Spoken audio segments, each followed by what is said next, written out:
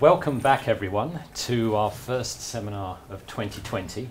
It's a real pleasure to introduce Dr. Bonna Newman today. So Bonna Newman is a program manager at ECN in the Netherlands. I think she's known to many of us. She's done extensive work in crystalline silicon photovoltaics. Today she's going to talk to us about the work she's been doing in photovoltaics and transport. So we're really excited to welcome Bonna to UNSW. She's being sponsored on the Women in Engineering program. So Bonna, it's a real pleasure having you here. I'm really grateful you were able to come. Just say a little bit about Bonna's background. So she did her PhD at MIT, carried on to work in Silicon Valley at in photovoltaics companies, Twin Creeks company being one of them. And then she moved on to ECN where she now works. So Bonna, thank you so much for coming, and we're really looking forward to your seminar. Thank you, Ned. And thanks everyone for being here today. As Ned mentioned, in the last 2 or 3 years, we've become very involved, especially in the Netherlands, working on vehicle integrated PV and integrating PV into our transport sector. And the reason for this is because if you look at the most recent updates about the growth of electric vehicles globally, you can see that there are now just over 5 million electric vehicles globally, and this is a curve that is increasing exponentially. So what this means is that a huge part of our transportation sector, which accounts for approximately 25% of global CO2 emissions, is converting from internal combustion engines to the electric side of, and then going to be dependent on the grid. And this is great in terms of CO2 emissions, except that in order to actually make them really emission-free vehicles and decrease the CO2 impact, you have to actually make sure that all of that extra power that is being now transferred to the grid is going to be generated by sustainable energies. So, of course, solar, wind, other sorts of sustainable energies, and the portion on the grid is increasing, but that doesn't mean that it has actually, most of these vehicles, that we currently have enough PV installed in order to support these vehicles with emission-free energy. So in the Netherlands, in particular when it comes to electric vehicles, we face a very large problem because actually we have a huge number of electric vehicles that are being adopted. As of about a month ago, that we were reporting that there were 173,000 electric vehicles now in the Netherlands, registered in the Netherlands. This is in a country of 17 million people. So you can see this is we're actually one of the largest adopters of electric vehicles globally. Which is, a great move. But of course, as I mentioned, we have to support this with sustainable energy on the grid in order to power it. And of course, one of the reasons that we've been able to adopt EVs at the level that we have is because the government has made huge infrastructure investments as well as private industry investments in order to make sure that there are grid points to connect your EV and to charge it. But of course, this isn't the case for everybody. And if you think about automotive in the past, part of the dream of automotive and part of the reason the personal passenger car has been so successful is because it doesn't have limitations. You have the open road, the Route 66 of the United States. I'm assuming there's an equivalent here in Australia as well. But this picture changes a bit when you start putting in your electric charge points.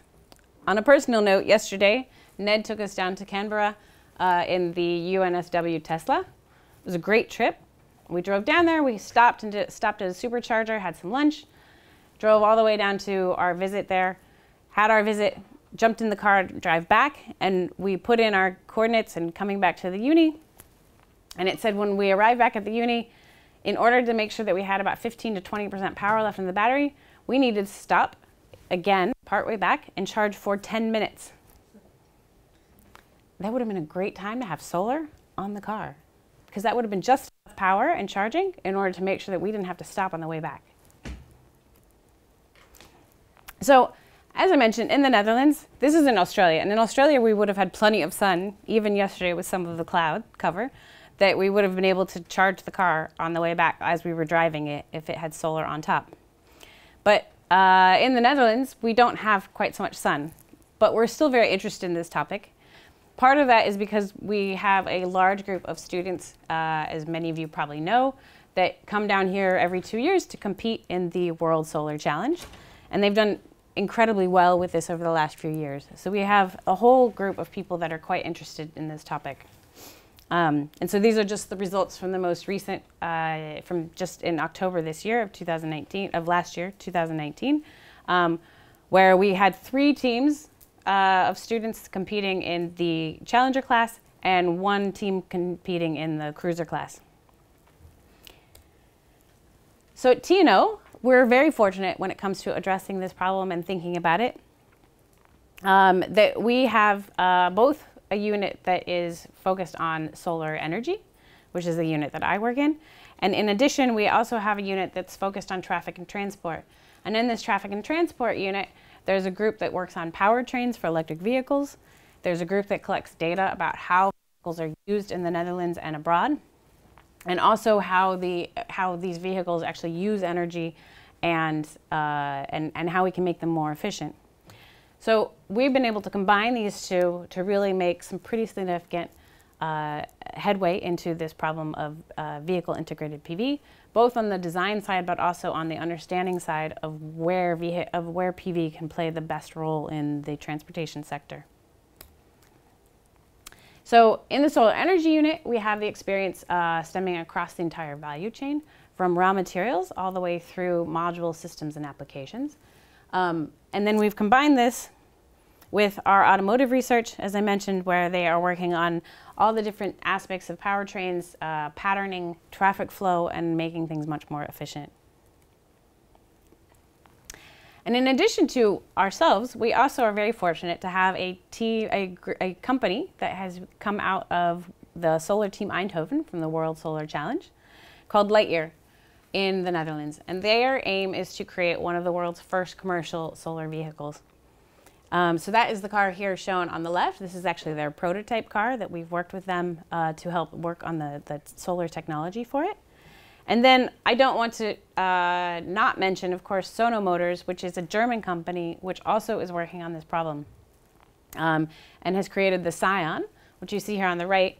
I think, as another little aside, Sono Motors recently ran a crowdfunding campaign in order to help finance their further developments, and they challenged their supporters to raise 50 million euro in 50 days, starting on December 1st, 2019.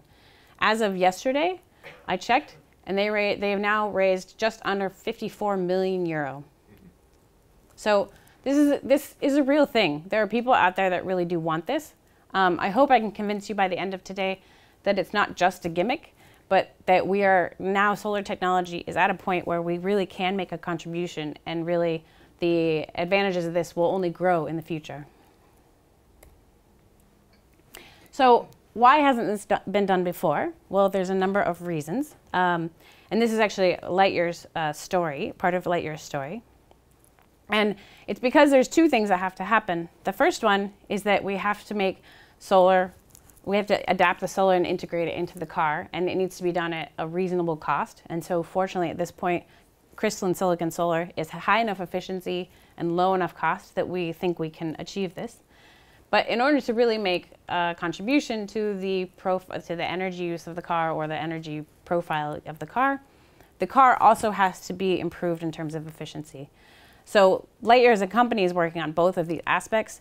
They've come up with a fair amount of IP and developments in order to make their electric vehicle. They're designing it from the ground up, and to make their electric vehicle the most efficient electric vehicle on the market.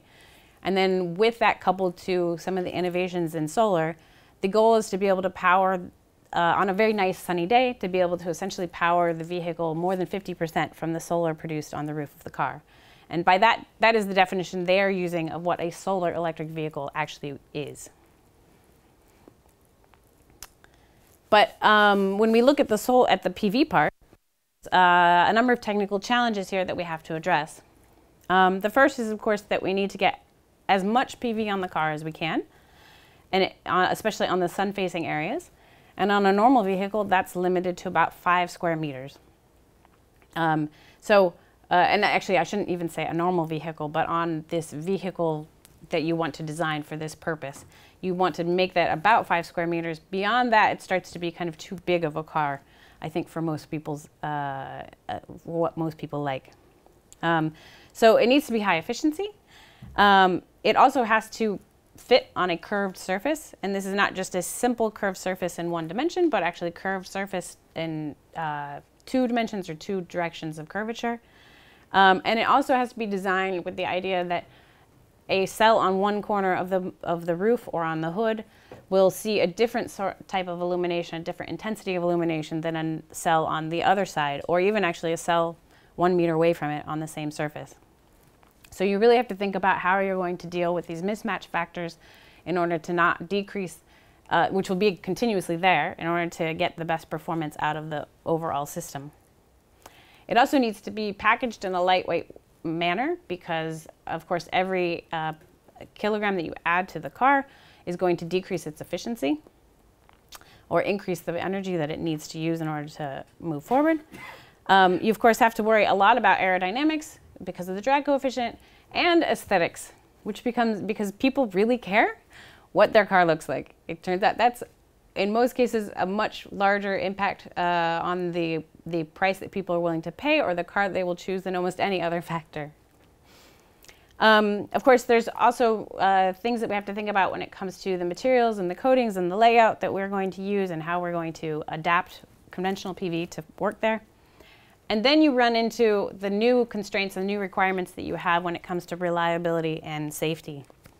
So in the case of reliability, we've probably all heard that transportation of conventional PV modules is a place where things break oftentimes, and you have to make sure that it's sturdy enough to be transported.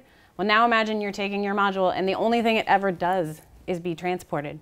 So for 10 to 15 years, the lifetime of the car, you need this thing to stay robust. So you have to provide it the nice structure that it needs, and but also in a lightweight package with all these other qualities.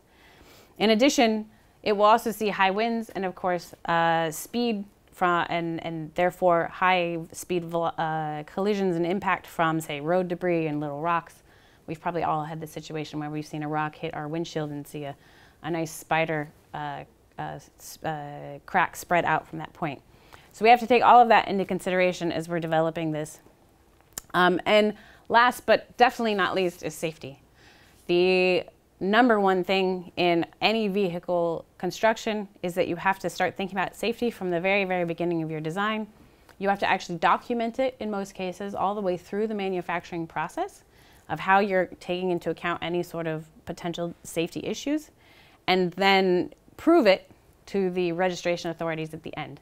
So I'll talk a little bit about what that really looks like in this design. So based on some of these constraints, we've decided to use the conductive back contact foil technology that has been designed by T&O historically. And this is essentially a method where we can do a single-step lamination process where we layer a rear interconnection foil that's printed. Then on top of that, we can print conductive adhesive or low-temperature solder. Then we place an all-back contact cell on top of that, and then another layer of encapsulant, and then a glass or protective layer on the front side. This is nice because it allows us to do different types of patterning. It's somewhat like a printed circuit board, and it allows us to do adaptive manufacturing for this application. So this is what it would look like for a standard conventional PV module. So somewhat more flat plate, and you have your layers that are built up, and you have your full-size cell that you're going to pick in place and put on top. In the case of vehicle integrated PV, we can use this to make relatively high throughput and highly automated back contact modules and adapt it. We can use IBC cells or MWT cells on top. This, of course, means that we also have access to all different types of cell technology, so diffused or TOPCon and heterojunction cells. In this case, because of the efficiencies that are available at this moment, we are using mostly SunPower IBC cells. And it's a low temperature process. So on top of that, we also have another technology that we've developed that we're coupling to it in order to address some of the issues of vehicle integrated PV. And this is what we call tessera. And the idea here is that by using smaller pieces of cells, and you can basically tune the voltage and current output and cluster cells together into groups that are going to see more uniform groups of irradiance. And so by doing that, you're able to actually better control the output of the overall system and deal with issues of mismatch. So in a conventional system, we've been able to use this to get much improved shade linearity. And in the automotive system, we're able to then apply this in such a way that we can reduce the power electronics that we need for the overall system and still maintain very high levels, where our goal is over 95% kind of overall utility of the PV that's on the roof at any one time. So we've taken some of these ideas, and we had used them before on flat plate solar on PV modules, but now we needed to take them and put them into a package that can curve. And so in order to do that, we started doing experiments with a number of different material stacks, and so choices of foil designs and encapsulants and front materials and rear materials. And we were able to take in this case, we've actually looking at full-size cells, 6-inch cells, a little mini module, and putting them into this stack. You can see here on the left, we have an EL image before that was made after lamination in flat. Then we took that flat but flexible module, wrapped it around this tube that you can see here on the right. It has a radius of curvature of 12.5 centimeters. And then this is the EL image after curvature. Oops, sorry. This is the EL image after curvature. So you see that we were able to essentially wrap this around the cylinder of quite narrow radius and not actually induce any kind of extra cracking in the crystalline silicon cells. We did see a slight drop in the relative efficiency, but it didn't seem to correlate directly to a contact problem or something else. It could potentially be within kind of the noise of our measurements for these mini modules. In addition to all of that, we also have some technology that we developed at Tino and in Holland that is a way to make PV modules aesthetic. And so it's a print that we can introduce into this whole stack of material that allows us to come out to make the modules look kind of with any color or design on top of it. So we're also integrating this into our system. And one of the advantages to this technology is that we're able to do, with this added foil, we're able to get slightly better than linear performance as compared to the coverage that we use. So essentially, if you want to have a really, really blue car, we can potentially use this technology to make the roof look a nice quality of blue. But instead of losing, if the coverage that's needed for that is approximately 50%, instead of losing 50%, we'll lose about 35% of the performance. Now, of course, that's not where we're aiming for right now. Mostly we're focusing on black cars because that's the easiest. But this is a potential application in the future, or a way that we can improve the aesthetic of the vehicles in the future. So using all of that and combining it together, we've actually made our first full-size car roof, actually almost a year ago now.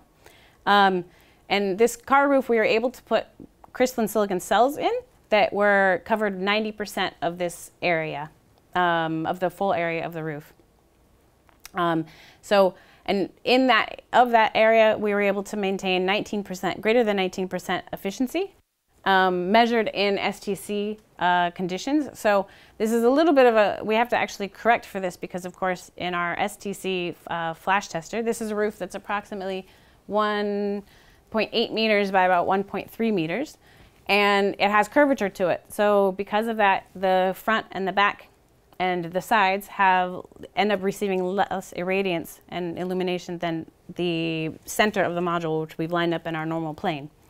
So once we correct for that, we think we're getting something closer to probably 19.5% active area efficiency. And this corresponds then to a total area cell to module performance of better than 86%, which we're pretty happy with for our first prototype. In addition to that, we were able to take the technology that we developed, or I should say Lightyear was able to take the technology we developed, and you can see here on the picture on the right, they were able to integrate that into their first prototype vehicle called the P0. And this is a close-up of this module actually on the car and on the car body. And here you can see this car sitting on the streets in San Francisco on its way on a world tour road trip. So it's in the car and functioning, and if it comes to a place near you, you can go check it all out. Or if you come to Europe, I can help you come see it in the Netherlands. Of course, crystalline silicon will get us to a certain point, but in the future, of course, we also need to think about what would be the next step and how to get even more efficiency. And at TNO, we are also working on perovskite silicon tandems, which we view as potentially one of the next ways to increase the efficiency. If we deal with a lot of these issues and the design problems we have with the crystalline silicon, and we can get that embedded into the car safely and effectively, the next step would be to potentially add something like a perovskite or other thin film material on top of that in order to get more performance out of the system. But as I mentioned before, we have to do all that, and that's the design, and that's what it looks like, but we also have to make sure that it's going to last a long time and that it's going to be safe. And in automotive, there's a lot more requirements for all of that. So you have to make sure that it will resist crash and functional safety testing. So you've all probably seen the crash test dummy videos. I'll show one in a second as well, where but because you're integrating this PV onto the body of the car, you in particular have to pay attention to pedestrian safety.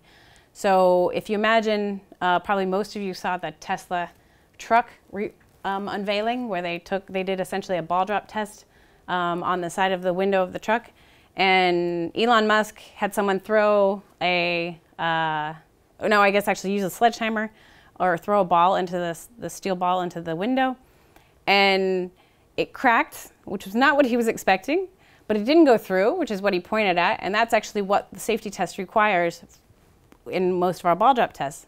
However, the other issue is that for, say, if you're going to put PV on the hood of a car, you also have to pay attention to whether or not say, someone's head that bounces off of this does not have to absorb too much in the way of impact.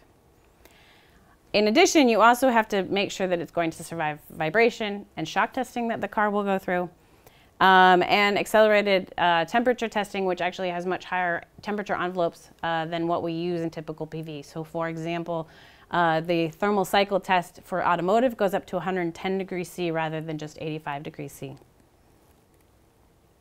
So if you want to think about the hood, it's a nice case. As I mentioned before, you have to pay attention to what would happen if this car impacts a pedestrian and what that would be. And this car, the hood also, of course, has to have very high global stiffness because it needs to not bend too much as you're driving and go around corners. It needs to have good dynamic stiffness so that the vibrations are not too much, not just for the actual PV, but also for the passengers in the car. And then you need to know how it's going to deform and reduce in the case of a frontal collision. So here's a video. Let's see. Yeah. Oh. That I actually just pulled off YouTube of this, of what's done for this pedestrian safety test. So what's actually done is that you take a head-like impact element, and you have to test it on approximately 25 spots on the hood of the car to see what will happen and what the impact on that element will be. It's basically shot at the car from above at approximately 40 kilometers per hour. So you can see here, this is a slow motion video of just a normal car doing this on a normal hood. And you'll see that when it hits, you have to have an incredible amount of deflection that occurs in order to pass this test and to have the impact be low enough. And so therefore, actually integrating this into a PV module that will also survive the vibrations and everything else is actually will prove to be quite a mechanical challenge, I think. And we're undergoing that sort of testing now to see where we stand on things and what sort of developments we need to continue with. Let's see.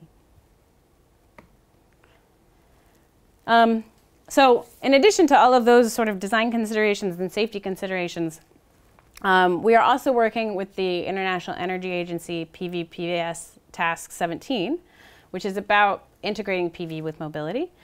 And what we'd like to do is we're taking a much bigger approach to thinking about how PV can be integrated with the transport sector and what the actual benefits are and why it is that people really would want to buy this or have it in their vehicles.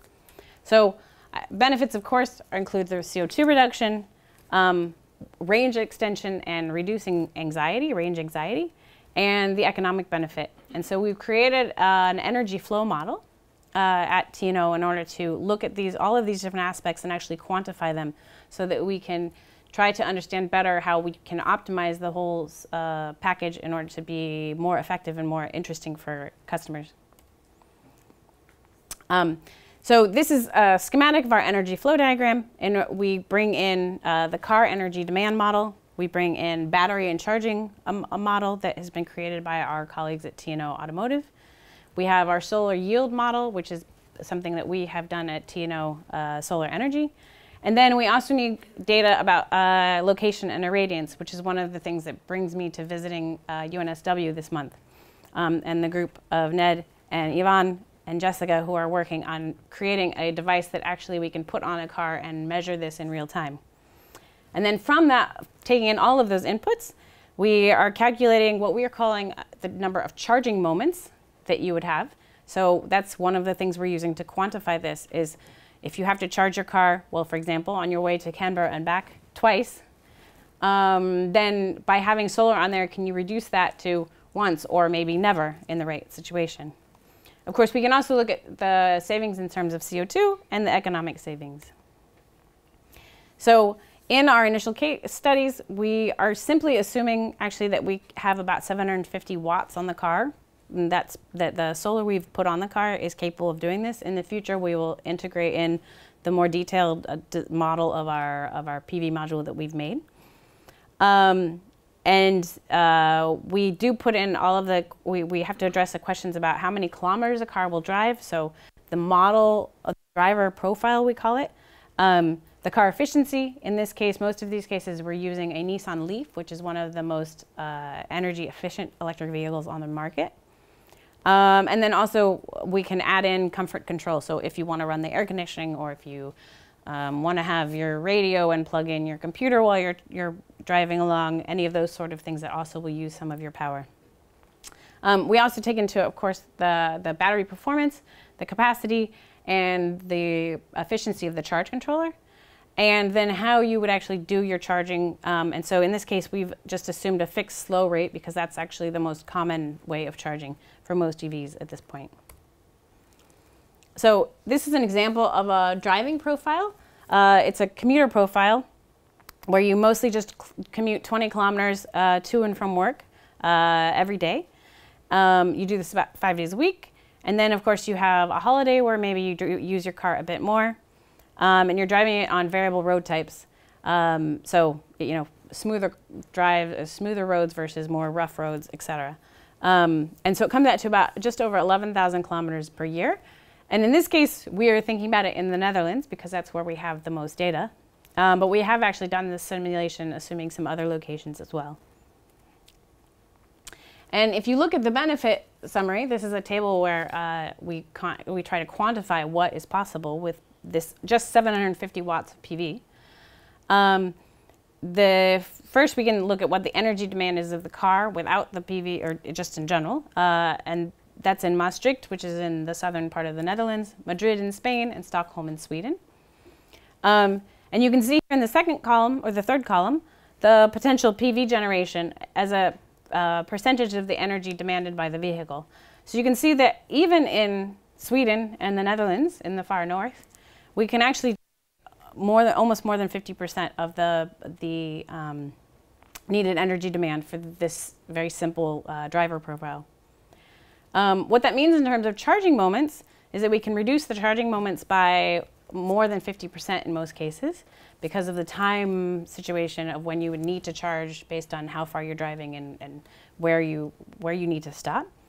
When you look at the economic benefit, it's in some ways, I guess, less significant in the sense that it's on the order of a couple €100 per year. But if over the lifetime of a car, that's €2,000 or €3,000 that you would be saving. and the CO2, the savings in CO2 equivalents from, if we assume that we're using kind of the global average CO2 grid consumption factor. Of course, in places like Sweden, there you actually would save less CO2 because they have a much more hydro on the grid. And in a place such as Australia, you might see a much better savings in terms of CO2. I mentioned the charging moments, and this is actually this is the outcome on the model and in terms of what we really do model and see. So on this plot here, on the top part, we have what everything looks like in terms of charging and discharging during the drive without the PV, and on the bottom with the PV. And in this top plot, or in both plots, the red circles represent moments that we attach to the grid to charge. And then all of the other things are essentially the charge and discharge state of the battery. And the yellow represents times that we take a drive and deplete part of our battery. And then the blue, of course, in the top plot, it's flat. But in the bottom part, you can see how we actually are generating PV throughout the year. And so what you can see is there's a few takeaways. Is that, first of all, of course, we actually can generate, this is in the Netherlands in this case, we can generate some amount of PV throughout the year. This is because in a lot of cases for this sort of driver profile, the car during the day is just sitting in a parking lot in the sun, we assume. And most significantly is that if you look at the red circles, there's quite a few less if you look down on the plot on the bottom. As a matter of fact, over the year, you can go from having 59 grid charges, so that's approximately a little bit more than 1 per week, down to 33 grid charging moments. So it's almost a 60% decrease in your charging moments. And what's even more significant in my mind is the fact that if you look here in the summertime, there's actually a period of time of about 3 or 4 months where you don't actually have to plug your car in at all. And that's even in the Netherlands, which we don't have as much sun. So if you're thinking about your lifestyle and buying an electric vehicle, say you don't have the ability to put an electric charging point right outside your house, the fact that for a few months in the summertime you don't actually have to worry about it, at least for me, that starts to make me think that this isn't such a bad idea. So we want to validate all of this. We've just put in a bunch of assumptions now, but we're in the process of validating it. We've actually built a very beefy vehicle irradiance test setup that you can see here that we're using. We can't put this on very many cars, but we're using it to collect our first set of data. So what you see here is that in the center is a big PV module. I promise this is not what Lightyear is making as their manufacturable car. This is a big PV module, and it's actually used to charge the battery for this system. So it's not actually used for the irradiance measurement. But in the 4 corners, we have reference cells set up, and we attach this to a roof rack on the car. And then from that, we're able to collect data. In this case, we've somewhat over-engineered it, and we have a collection rate of 100 hertz. And so we can collect data like you see here, because we're also collecting GPS data. So we can see here, this is a kind of a commute to work. Here's the car when it's driving on this, and the velocity, you can see that it's, and then here in the middle of the day from 9 until 6, this person worked a good long day. Then the car's just sitting parked. Here's the irradiance profile, and the specific reason I pulled out this day is because what you can see here is that the green line here is actually the weather data locally that we can map. And what we saw here is we said, that's a very strange day because we're seeing a lot less irradiance than we would expect from the KNMI, the weather data. And when we went and looked at the GPS data, we realized that the car was parked in the shadow of a really big building. So we want to understand this sort of behavior and how people will actually use their vehicles and park in certain situations. So we're hoping that we can use this to understand, what maybe our best practices or what is really the real life expected performance of these vehicles. And then we're also measuring the temperature of our modules in order to calibrate performance. Another really interesting thing that we can do with some of this data is you can see here that we saw in this curve, there were these 2 dips very close together in the irradiance profile while the car was still traveling at a very constant speed. So we again zoomed into the GPS data, and there's this roundabout here, which is actually a raised roundabout. And so the car actually was going through this, and it goes under one overpass and then out in the sunshine again, and then under another overpass. And we have a video of that here because we have the 4 radiant sensors on the corner of the car. And so here we can actually see the way that the different sensors are seeing different amounts of illumination at the same time. And so our hope is to expand this study to be able to look at the impact of this dynamic irradiance on our overall system and simulate it into our solar irradiance model to take that into account as well. So I hope I've been able to somewhat convince you that solar EVs are a reality, and they are possible now with the current PV technologies. And I think in the future they'll become even more possible as we increase the efficiencies and the work that's done to make better overall performance and lower cost PV for everybody. The safety and the reliability are really significant challenges for VIPV, and this is something that we don't always start with in our design process when we're thinking about how to make new technologies for PV. But it's something that if we want to address this market, then we definitely need to start taking into account. And with enough data collection, we're hoping that we can actually make pretty significant and reasonable predictions and understand quite a bit more about how mobile PV will function and perform. So I'd like to leave you with just the fact that really when we think about whether or not PV on a vehicle will work, it really does give us more independence from the grid, which is something that I think a lot of people really do want in their personal transportation situations.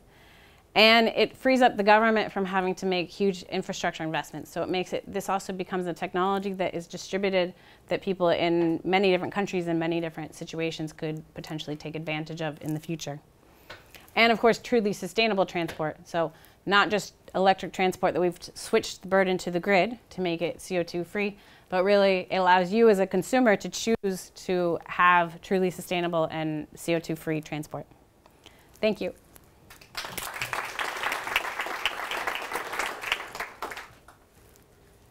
Thank you very much, Bonna. That was a fantastic talk. And I think if there was a take-home message, one of the take-home messages from our road trip yesterday was we covered 600 kilometers in the electric vehicle in 14 hours. So, you know, 3 hours to Canberra, 3 hours back. I think there's a battle of endurance here. I mean, the Tesla stronger than the driver? And, you know, the Tesla needed 1 and a bit charges. I think we need a solar method for charging Ned. I think. It's called coffee. Well, yes, there's lots of coffee. So thank you, and we've got plenty of time for questions, so open up all for questions. Alistair. Thanks. Thanks, Bonna. Very interesting talk. I've got a lot of questions, but I'll catch up with you another time because I've got to run away. Just a question about thermal management within the vehicle. I guess for a car like this, you're going to be wanting to park in the sun. And I'm thinking in an Australian summer with, you know, 30, 40 degree heat, lots of sunshine. You want to park the car in the sun. I guess windscreens in Europe are heat rejecting. In Australia, we don't have such sensible things. Oh, okay. Good to know. Yeah, we should. But I'm just wondering about how you deal with heat getting into the compartment of the car. If you're parked in the sun in an Australian summer, I'm thinking, it's going to be a warm car when I come back. Yes, it is going to be a warm car when you come back. There's actually a few different ideas that have been bounced around about this, and with respect to the car itself, I can't really address what Lightyear is going to choose to do, but when we've thought about it in our own thoughts about things, we've you know, there's the possibility that you can use the power that's coming from the PV module in order to actually do some sort of active cooling of the car. So that's one thing, especially if you get to the point where you're full, their battery is full, because of course you don't want to overcharge it. You have to do something with that power anyhow. And that would be a pretty simple solution to kind of directly pump that into some sort of situation where, you know, maybe the windows roll down a little bit and you turn on a fan and start cooling the system. But then, you know, there's also, if you're re-engineering the car from the ground up to really make this match, you can also do things like put in much better thermal glass for your windows, for example. Insulate the roof. Yeah, you can insulate the roof. So I think it's more a little bit on the car design side to address that, but My understanding is that there are technologies out there now that we can imagine that could really address a lot of that. But it will be something that if you're going to always park your car in the sunshine, yeah, that's not going to be, you will come back to a pretty warm car if you don't do something about it.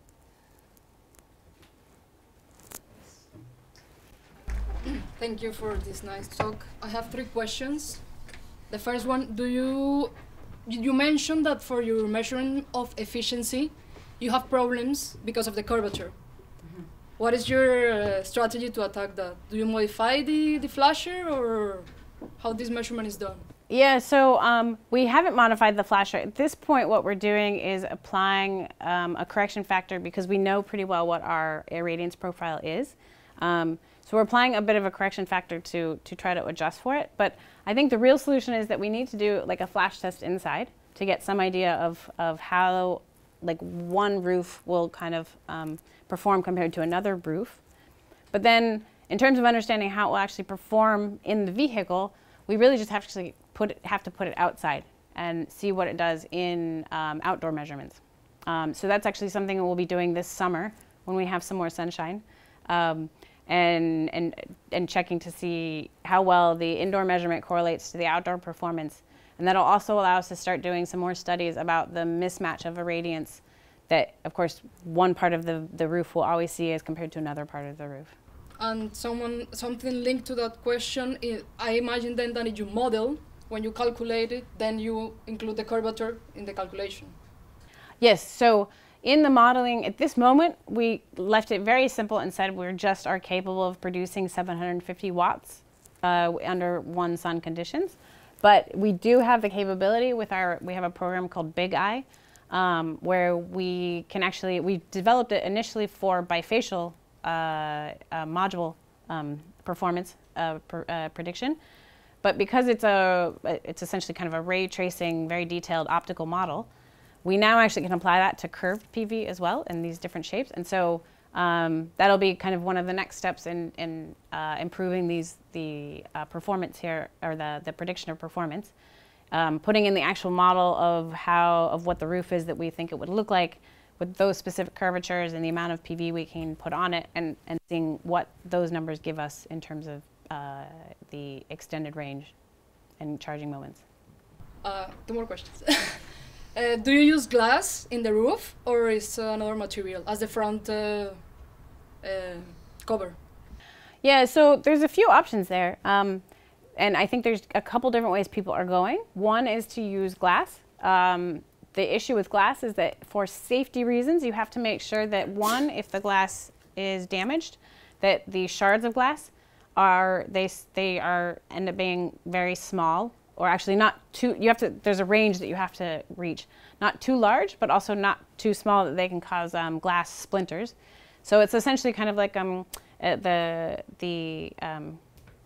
glass you use in your windscreen, where you need to make sure that it needs to follow the same sort of braking qualities that you have in your windscreen, that there's not shards of glass going everywhere that can damage somebody if they're near the accident. So glass is actually a pretty good idea for many reasons, for mechanical stability and environmental stability. But it has these safety issues. And then if that's not going to work for some kind of safety issue, then you're also potentially can use, what a lot of people are doing is some sort of polymer, oftentimes a polycarbonate, because that's something that's being used in a lot of automotive windows now, and hoods and roofs, for example. So yeah, I don't know, to be honest, I don't know yet which is the best solution. I think it depends a lot on the other parameters of your design and what you're really aiming for in that vehicle.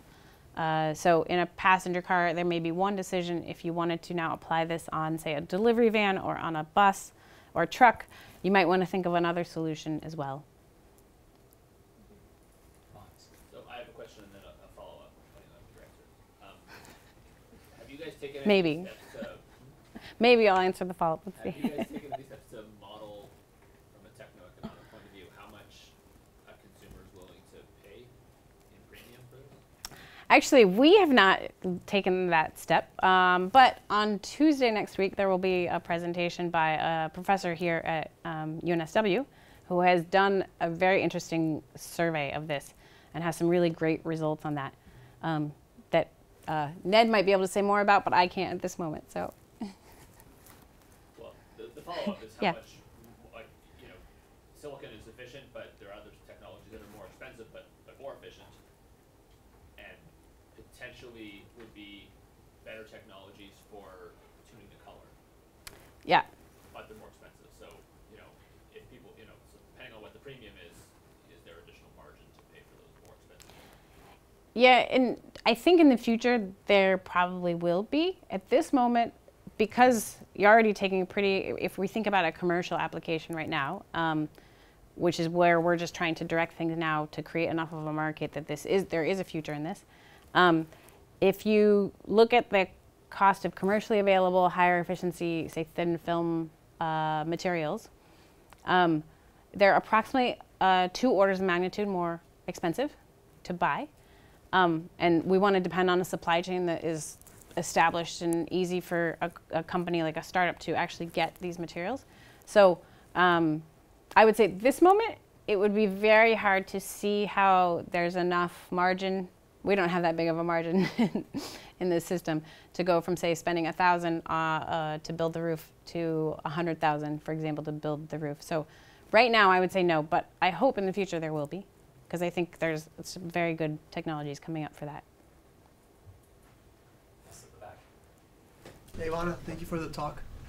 So nowadays, the main component in terms of weight and cost of the EVs is the battery, if I'm not mistaken. Do you see, when you're coupling PV on an EV, do you think this has the potential to actually reduce the size of the battery or weight of the battery? Or do you see this as a parallel technology that's just going to increase efficiency? Yeah, it definitely, actually, I have a slide on that. Let me.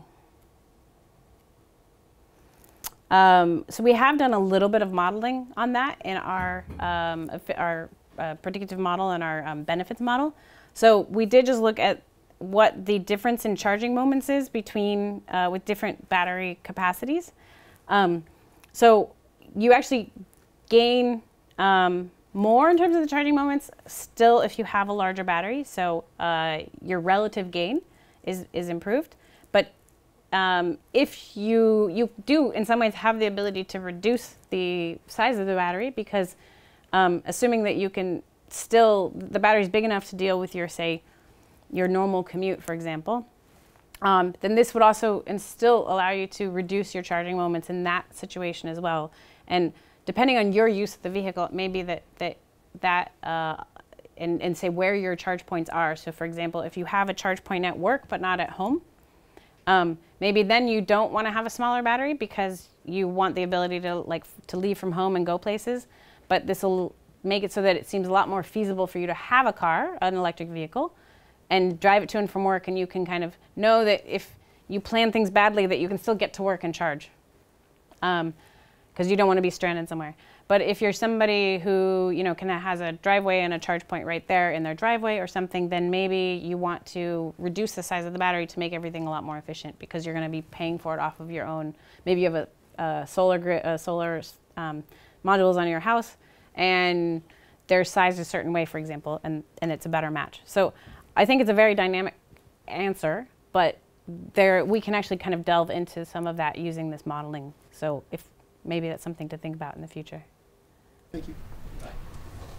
Bonna, thanks for the excellent talk. You know how human beings are not primarily rational? Yes. So there's a lot of data that you've collected, but you also mentioned range anxiety, which I think in Australia, for example, is a very serious issue, because Australians think they do a road trip like every week, which is not really the case. But has there been studies on whether this technology would significantly improve the uptake of electric vehicles because of that reduction of range anxiety? Because I think this is probably one of the biggest aspects of this.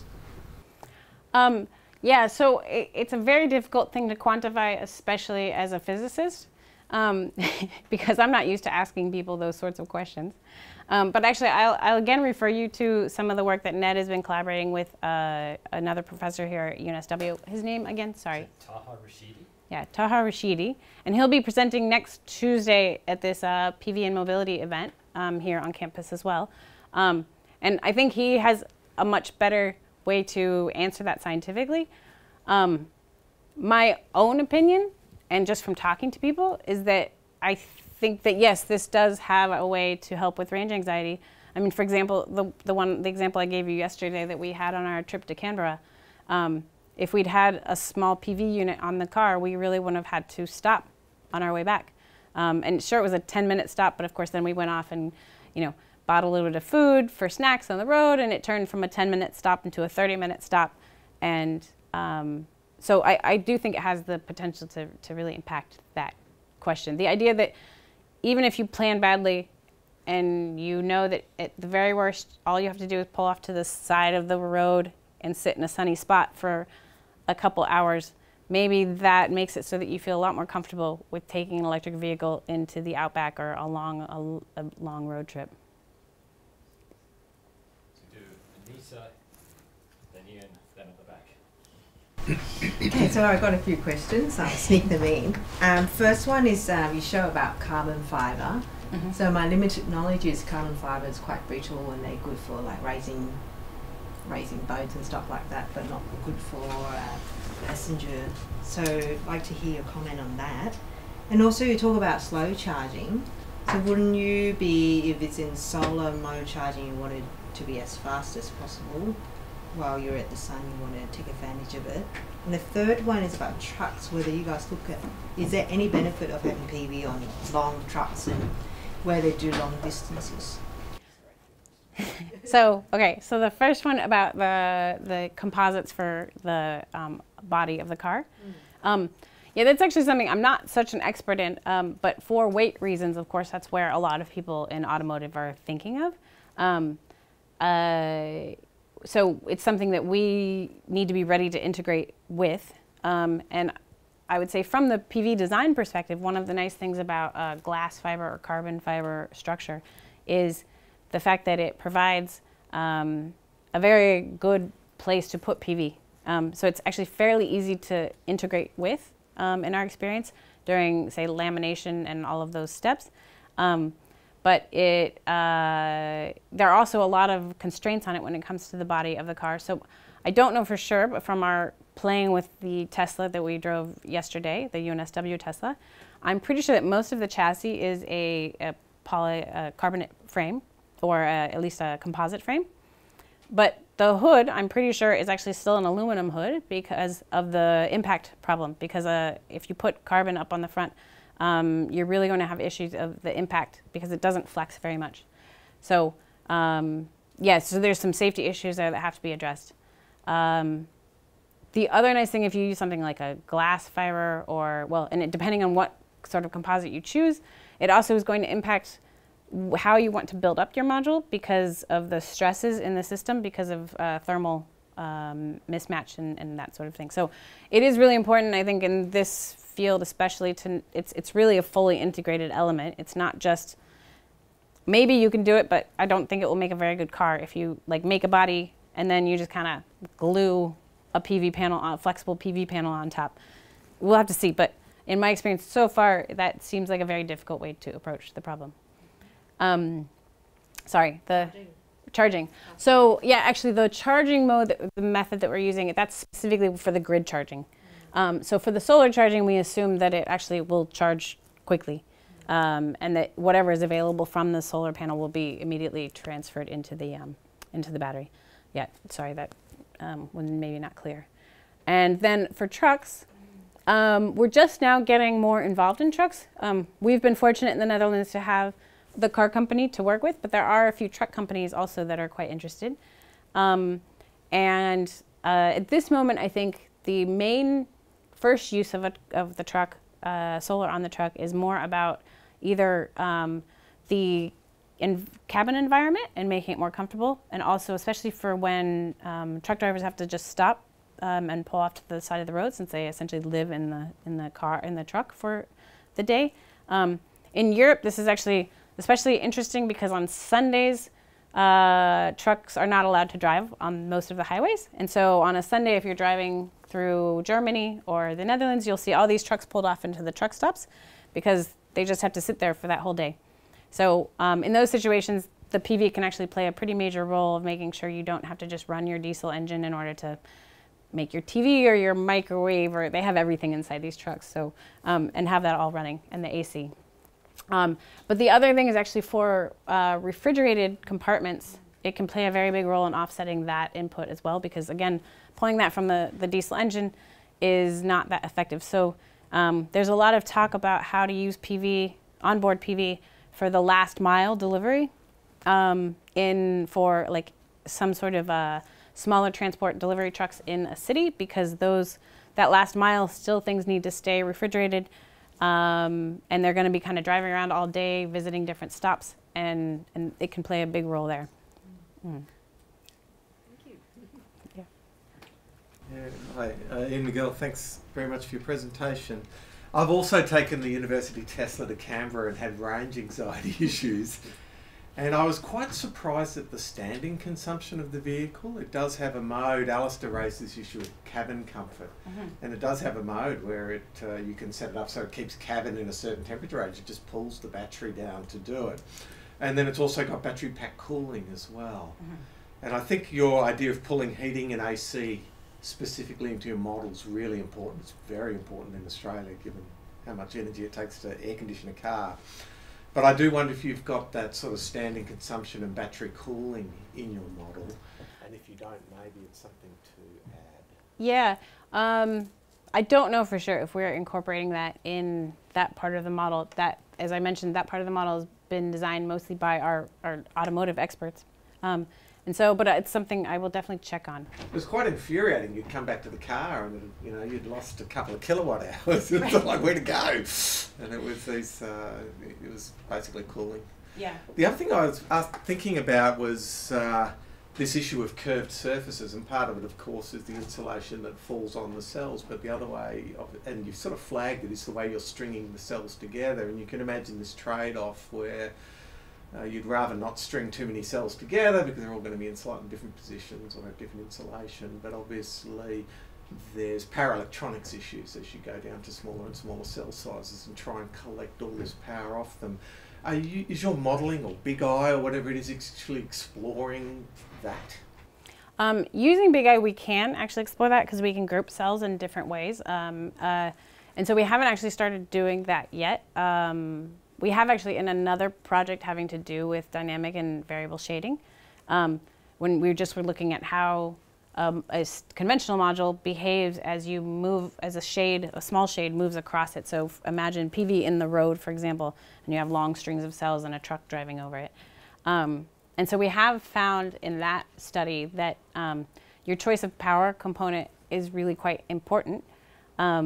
And it's actually difficult today to go to module or to the optimizer manufacturers or the inverter manufacturers and tell them or ask them what their characteristic is and what their response time is, because there's kind of these resonant response times where you can actually you can exaggerate that shade. And so rather than being a shade that lasts for a second, the impact of that shade can last much longer. And it depends on the speed of your power components and how they're doing their kind of maximum power point tracking. We haven't yet actually expanded that to this technology, but it's something we want to do in the future. And I think it's going to become, I think this issue actually of dynamic shading and these transients, as we integrate PV more and more into our urban infrastructure and we have much less uniform illumination, we're not just putting every module right next to each other in the exact same configuration. It'll probably be something that becomes a much bigger area of research. Yeah, it's sort of the next step past module inverters is cell inverters. Right, and what you do with that and how small you make your groupings of cells or how much you cut your cells or, there's a ton of questions there that I am hoping that we'll get more time to look at in the future. Thank you. Yeah. Okay, last question at the back. Thank you. Very interesting. I was wondering, have you looked from the economic savings, a combination of the solar panels with vehicle to grid, and obviously when battery is fully charged, if you can connect it to the grid and sell it, or even if it improves potential times of discharging in the evening because the battery is already full when you get back home? Yeah, so we are just starting to look into that. To be honest, actually at TNO, we're not focusing on that element of it at this moment. But in this International Energy Agency Task 17, the second task, we're involved in Task 1, which is about onboard PV. But Task 2 is really focused on some of these sort of stationary PV solutions. And Angel Reinders, who was visiting earlier this year, or last year, and will actually, I believe, come down again this year, she and her group are really looking into this question within this task.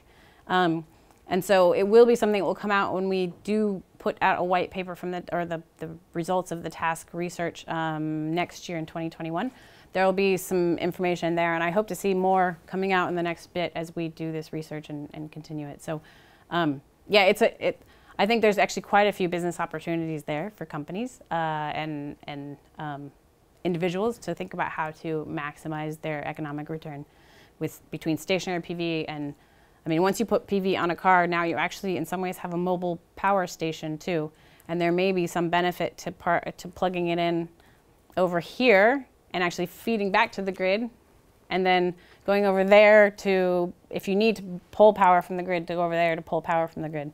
And in the meantime, you're charging or discharging. So have a very large battery in the sitting. Yeah, so it gets, I think you also start to bring in, if you want to start thinking about those models that, like thinking about autonomous driving in the future or shared car opportunities.